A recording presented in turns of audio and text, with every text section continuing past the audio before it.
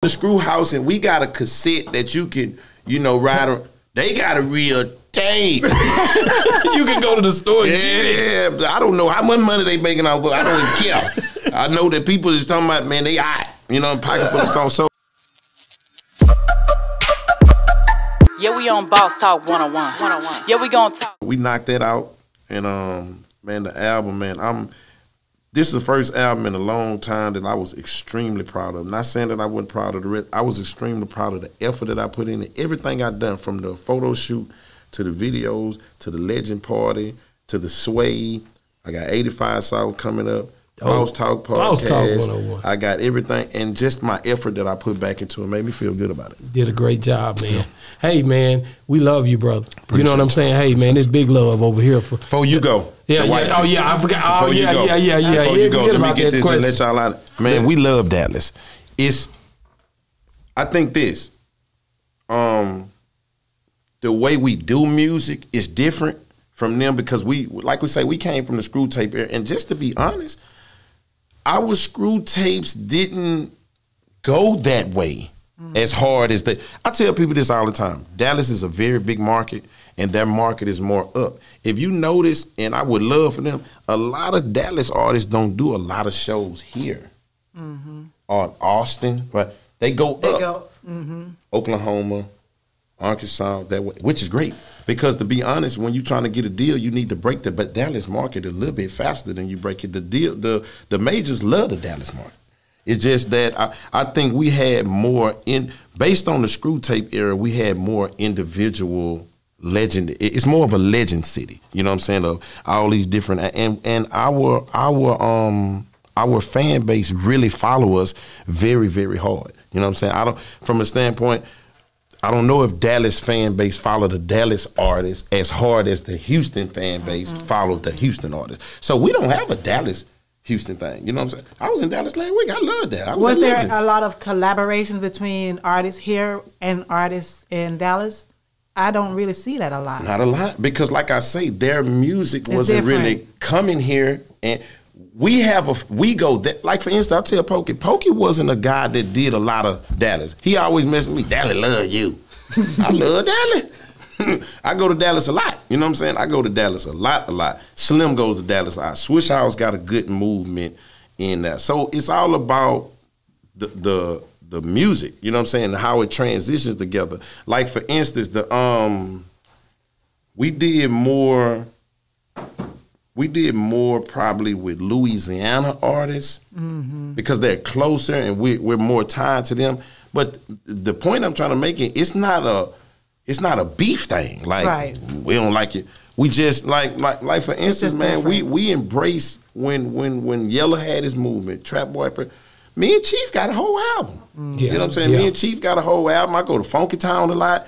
It's just I think that like Big Tut, I'm down with all of them. We just didn't get a chance to mesh music together as we were going. Like our era is a little bit before them, and but from the standpoint, no beef though. Do you think Screw will ever come back? I don't say that it left. I'm glad you asked that question because I can answer that for you. Yeah, I'm going to be real with you. When Screw, listen, I'm a UGK. Let me say this. I'm a UGK fan, right?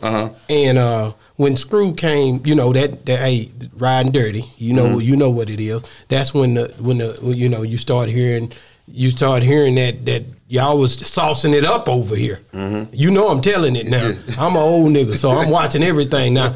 Super Tight and all that, we were kicking it. I tell me something good, nigga. I was at the Dangerfield. I always tell the story, track meet. But when it hit that Riding Dirty era, it became real Texas, like Houston, Screw, backdrop, man. And how did that's something I would like to know, like, what do you think? How did that happen? I know they were signed to Jive, but how did that sauce up like that?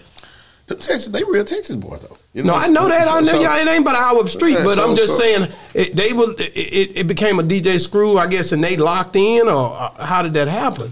You see what I'm saying?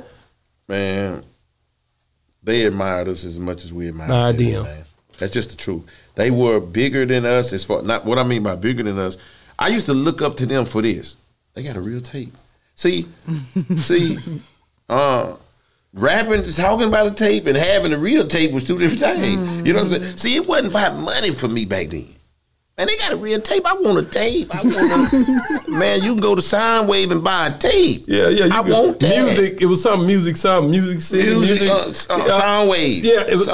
Music Access, Soundwave, Music City. Hey, listen, big music. I was like, you could go buy it. This was serious. You know, this is I real know tape. it was. Man, we go in the Screw House and we got a cassette that you can, ride on. They got a real tape. You can go to the store and get it. Yeah, I don't know how much money they making off of it. I don't even care.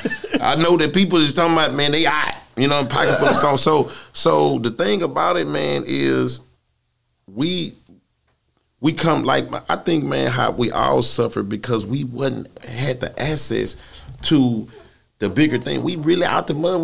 People thinking this clique, man, we out the trunking for real. You know what I'm saying? We really doing it like that. So I admired them as far as what they done. It didn't matter if they was with Jive or whatever. They was just learning the game. They could have been much, much bigger, but you got to understand, we coming from a situation of they trying to learn the business. They done came from being with Big Time Records, and now they over here with Jive. They doing this here. And a lot of times, man, these companies always try to come change you, who we were. You may sign you for this here, but then they come try to change. So I think, man, that one of the factors for UGK was just staying them, underground kings, and being who they were. So them hooking up with us, they admired us, we admired them. We were listening to their tapes, and man, they were knocking on Screw though.